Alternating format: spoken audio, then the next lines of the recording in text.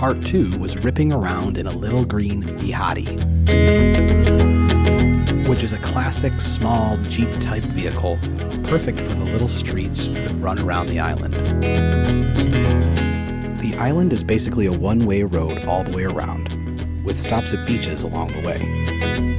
The most famous one is Cala Rosa, the Red Cove, which I assumed may have something to do with the red tuna, but learned that name came from a naval battle fought there in 241 BC, where 120 Carthaginian ships were sunk by the Romans, and so many dead Phoenicians washed up on the Favignana shoreline, it turned the water red.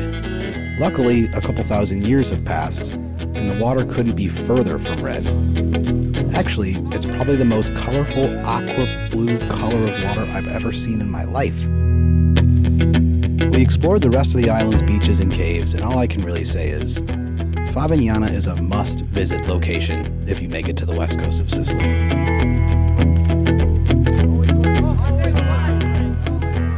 Which, if you're still watching, I imagine you've considered doing this at some point. Ready to America, come on, let's go, moving. Go, go, go, let's go!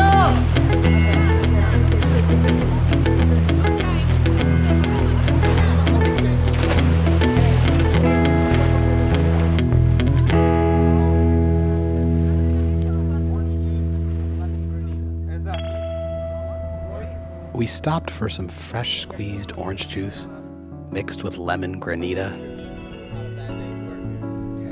Yes, please.